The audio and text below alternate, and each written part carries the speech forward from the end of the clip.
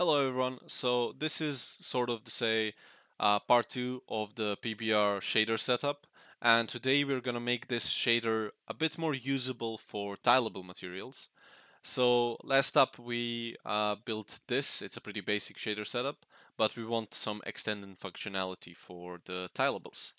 And I have a little material that I'm gonna test this on. This is just for presentation purposes, but if you want to get this material, you can get it down in the description. It's completely for free, just for presentation purposes, of course. So what we're gonna do first, we're gonna copy this and make a duplicate here by clicking Control D, and I'm gonna add like an underscore here and say tileable. So I want MPBR tileable. So it's the same material, I just duplicated it. And what we're gonna do here is we're gonna change the UVs of all of these here, all of the textures. That is that extended functionality we're talking about. So first things first, we're gonna do texture coordinate, and we're gonna go into a multiply.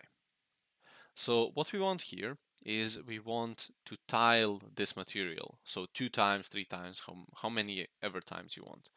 And now there's a few ways to do this. You can bring out a vector like this and then change the values in the RGB values, but that's kind of a hassle. I just like to bring out a scalar parameter by pressing S plus left click, and I do tile U and just copy that over, and this is gonna be tile V, and it's UV. You can do X and Y. I like UV, U and V for clearance purposes, but it really depends up to you here. And now we can't put both of these in this multiply, so we need to make them one thing. And for that we do append vector. And we're gonna append these two and make them into a vector. And I'm gonna set 1 for each of these because we don't want it to tile 0. And we are going to plug this into all of the UVs, as I want to show you how this works. We don't have an emissive, but we're gonna plug it uh, anyways. So let's save this real quick, and we're gonna go to the main level, and I'm gonna create an instance, and this is just gonna be a tileable 01, and I'm gonna put mi for instance, just like this, and I'm gonna open this up. And in here we have quite a lot of things that we would like to change, but for now let's just enable all of these, and I'm gonna put the normal map, the occlusion, roughness and metallic, and the base color.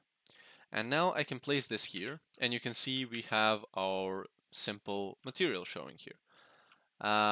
What we can change with this tile U and V, as you can see, we can change how many times it tiles. We can tile this 5 by 5 if we wanted to. Now you can see that's pretty visible, but if we want that, we can.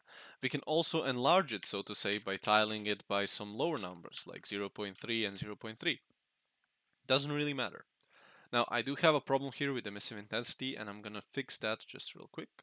I'm just gonna put this into the controls, and that's it. Uh, now, we do have like this global scalar parameter values.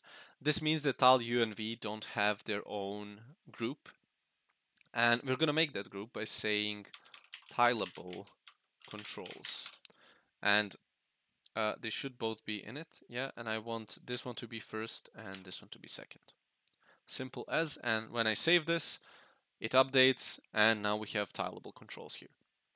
So let's continue on with making the material. Next up, we're just gonna quickly comment this and say tile control, and just choose whichever color you like. Doesn't really matter much. Now, we want to be able to rotate the texture, because sometimes this is very valuable. You want to rotate it for whatever reason. Like you maybe have a different kind of way it should be applied. It doesn't really matter. Like rotation of textures is a pretty basic functionality that we should have in our tileable texture material. So I'm gonna bring out a node called custom rotator. Here it is. And this basically rotates the UVs.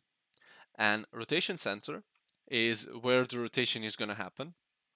And the rotation angle is pretty self-explanatory. It's by how many degrees we're going to rotate it. Or in this case, it's 0 to 1. So it's not in degrees. It's a bit confusing, but it still works. You can do some maths to actually turn this into degrees, but we're not going to do that today. Uh, so basically, what we want here, the rotation center, I usually bring out a constant and set it to 0.5. So it's in the center of the UV tile, so to say. And now this is a vector 2, you will see that. And we're inputting a vector 1, so to say.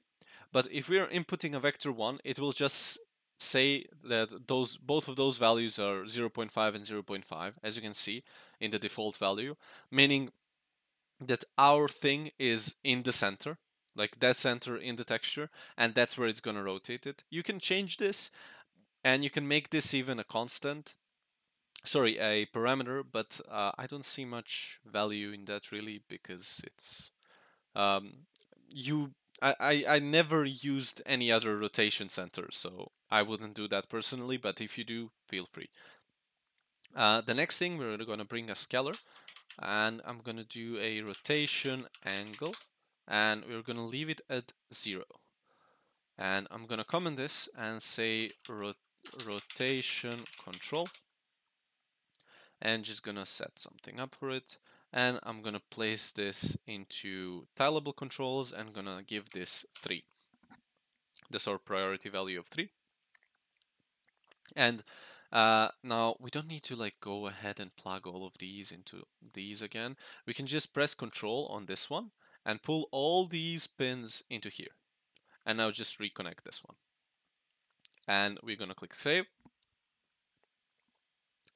And now when we go here, we can open up our PBR material here. And you see another thing popped up here. It's rotation angle. And if I say 0.5, it did rotate 180. If I say 0.25, see, this is again a nice rotation angle. We can have some fun with this, like 0.05. See, you can get some pretty cool angles. Just be wary, it will not. The tiling is gonna have a problem at certain points and seams, but all in all, it's a pretty good thing to have, because sometimes you might want to flip the whole texture upside down. Doesn't matter really. It's totally up to you. So you can even flip it 90 degrees like this by inputting 0.25. But pretty much it's a good thing to have in your arsenal of tools. And let's move on to the next thing. And the next thing is going to be offset.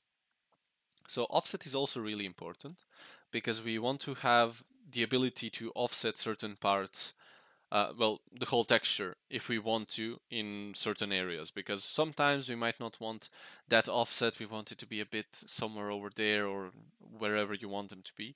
So you just want to have that as a functionality. So how we do that is we add a add node by A and left click and plug this into A. So what we're going to have in B is a pretty similar setup. It's literally like this. The same thing we do here, we are going to do here. It's just a different node here. So here we're going to have offset U, and here it's going to be offset V, and we append that into a vector and just plug it into the B value. And this is our offset control. I'm gonna color code it. And the only difference really here is that we're not multiplying the coordinates, we're actually just adding to them. Pretty self-explanatory. So we can keep these at 1 and 1, I think. Now we're gonna just pull all these pins here into this, and just drag this here. There we go. And we should save this real quick and let's go. So we have another thing here, and now you can see that it's kind of messed up. So we want to add here 4 and 5 as their sort priorities. So we have nice sorting here, as you can see. And now, as you can see, I can offset these textures however I like. And the tiling the tiling kind of fucks up, but it's still a very useful thing to do. Because see, you can move the texture wherever you want it to be. And if you place it at 0, 0, yeah, it should affect nothing. So as you can see, it's pretty simple, pretty interesting what you can do with this. And if I rotate this cube a little bit like this, so we can see both sides, you can see how the texture is going on the cube. And also for the up and down is the same thing. Pretty good thing to have. I'm gonna keep mine at 0 and 0. And let's save. And now for the last part, this is arguably the most important part, or the most fun, is parallax occlusion or height map usage. Now, as of Unreal Engine 5.3, you can also use displacement right here if you use some nodes. And if you use a console command, but we're not going to do that right now because that still is performance heavy and we want something a bit cheaper. And even though parallax occlusion mapping isn't really cheap, it's still cheaper than just displacing the mesh with a bunch of polygons. So what we are to bring here is parallax occlusion mapping.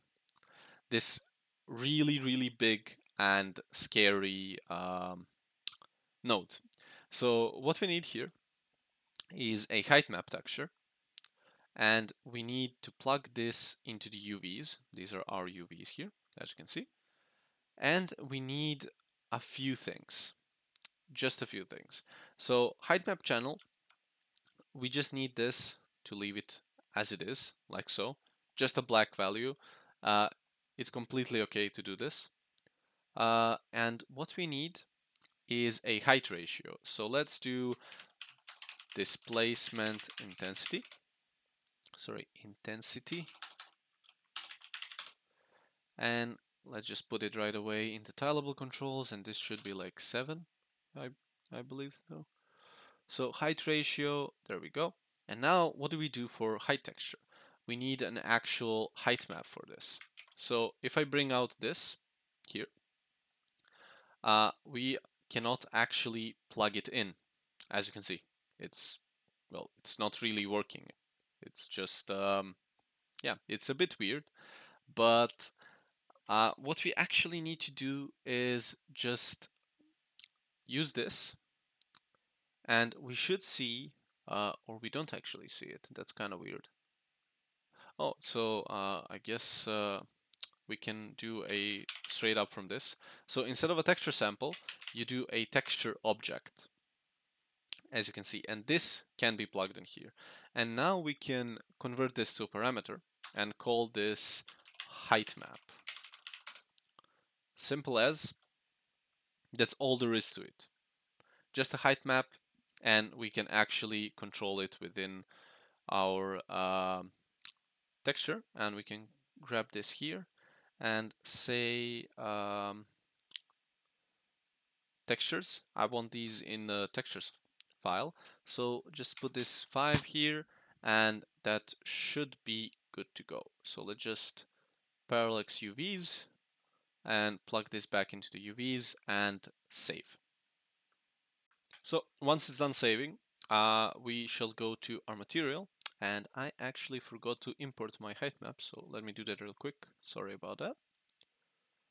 So my height map might not be the best for this presentation, but let me show you how this works. So basically the parallax occlusion just stacks and fakes the feeling of there being more there being actual geometry when in reality it isn't. And if you bump it too high, you get this very trippy effect that doesn't yeah, it's cool, but it's not what you wanted probably. So this should be in really low values, like really, really low values.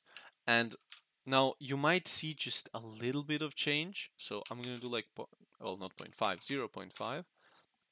And if I do 0, it's just, it's a very small change, and it's really very, very hardly noticeable, but you can actually see it. And it's a pretty good thing to have, and it fakes that this has a bit more detail than it actually does. So it's a pretty good thing to have. You might not want to use it if you're looking for something more optimized, but for some small, like more detail thing you want to do, it's perfectly fine, and it's a really good tool to just add just a tiny bit of that feel, that it kind of pops out, that the material actually is growing. So to test all of this, we can just have now and play around with all the settings we have. I can set this to be some darker stone. I can set the AO intensity to 1. That makes it kind of look cool. We can maybe set it to 0.5 or to 0.8. We can now play around with so many things. Roughness, we can have it be a little less rough. We can have the specular value go up. Emissive, we didn't set it up. We set it up with the actual texture, not with the base color, but you can do either way, it doesn't really matter. And in normal intensity, we can bump it, we can lower it if we feel like it. It's just a complete material shader that you can use for everything you want to. So maybe we want more tiles here, we can just add them up. We want the rotation of like 90 degrees, we can do that as well. And it's a pretty simple thing, and you can tweak a lot of things. It's just really handy to do so. It's a really handy material that is in all my projects when I start them. It's like just a basic setup that you need for every single material you're ever gonna import. And anything else you might need, you just copy this material and then add a little bit on top of it. Because almost this is like a really modular material that can do wonders for you, and it just needs a little bit of additions for some custom stuff that you may want or may not want. So this is it for this tutorial. I hope you learned a lot from it, and I hope I see you in the next one.